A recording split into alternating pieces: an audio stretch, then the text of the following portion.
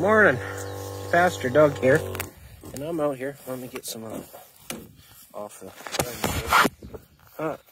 Oh, there we are. I'm out here, and I'm spraying an organic orchard. And you go, well, how can you spray an organic orchard? That don't even make sense. Well, what we're using is peroxide. We use peroxide after we prune in order to keep the trees from getting bacteria, in the same way you pour peroxide on yourself to clean the wounds. So that's what we're doing.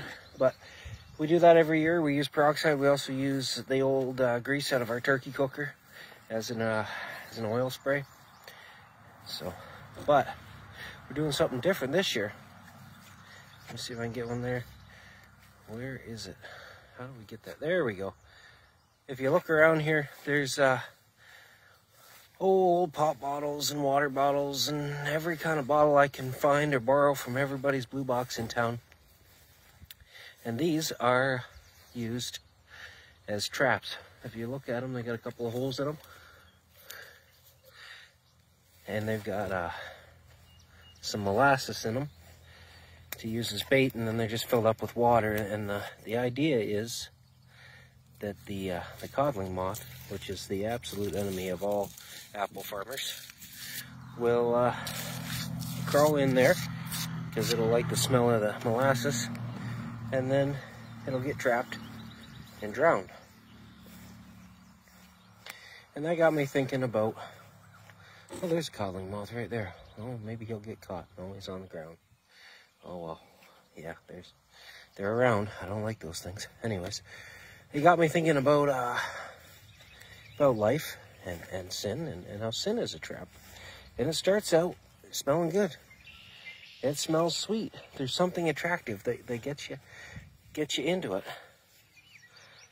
And you see we got some cherries in blossom here. Get those in the shot. Yeah. So you get in there, and then you find yourself trapped, and you find that it's deadly. This is true for all people, but it's especially true for young men, because young men think that they can live forever. Young men are undeadable, and they rush into things. They get themselves trapped, and then they're stuck. But you don't have to be stuck for life. Unlike these codling moths that are going to die in their trap, you can come out. When you repent and you call to Jesus, he'll help you out. But then what? Well, then you got to join a group of people to help keep you out of it. And we call those groups the church, or a fellowship, or something like that. So, I encourage you to find a group.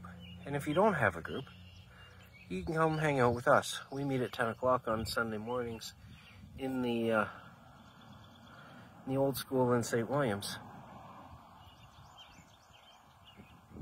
We also meet in other places at other times, because church doesn't just take place on Sunday morning, it takes place all week long.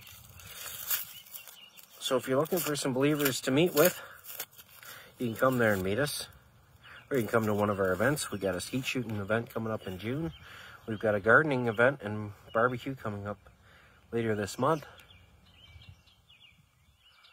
Or you can just leave a comment, send me a message, and we'll get together and you can come hang out here in the orchard and, I don't know, help me prune trees or something, and we'll talk about life. And we'll talk about Jesus. So, if you're looking for a place to grow, come check us out. If you're looking for gardening tips or orchard tips, well, you can give me a call for that too. All right, remember, real men love their families. Real men marry their girlfriends and love their wives and raise their children. Real men love Jesus. All right, we'll see you next time.